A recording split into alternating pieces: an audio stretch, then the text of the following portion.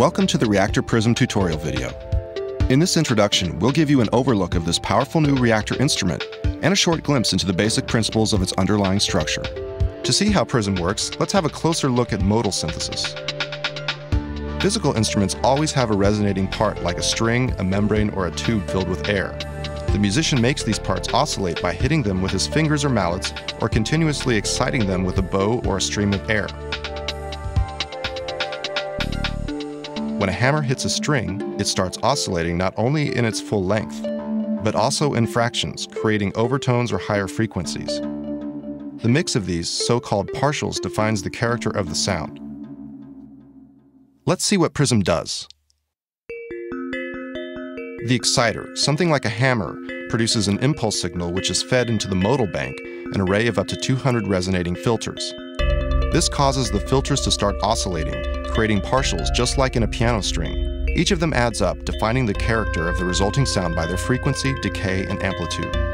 For flexible sound shaping, we added a delay and mixer section, a chain of 5 effect processors, 2 feedback loops, 2 envelopes and polyphonic LFO, and a macro controller section with a second LFO. Now let's see where we find these elements on PRISM's user interface.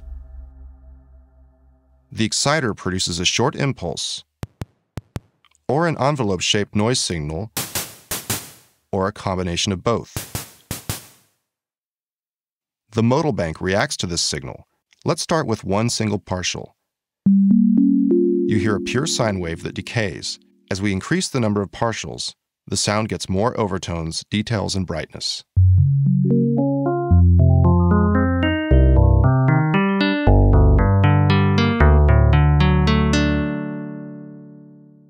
You can easily vary the properties of the partials, like the decay times.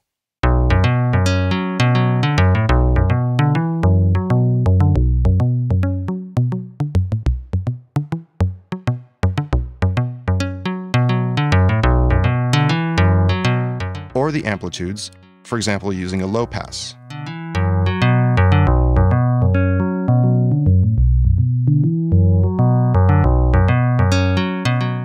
Or a comb filter.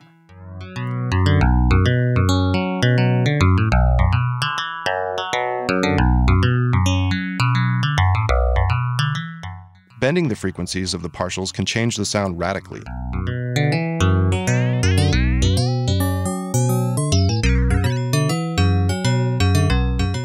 By setting them to non-harmonic values, you can get a strong metallic character.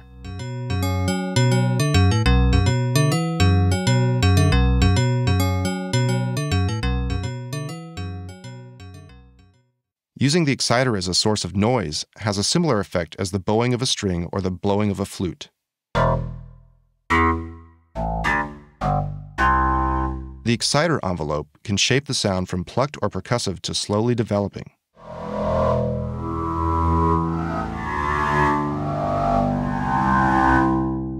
When you turn up the feedback, the output signals are mixed to the exciter signal, and you get new sound colors or continuous feedback tones.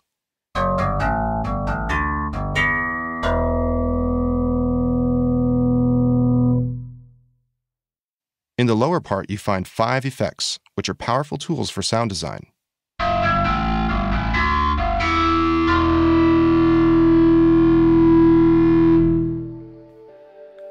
Reaktor PRISM has numerous modulation sources, a second envelope, a source for velocity, 2 LFOs, and 2 macro controllers.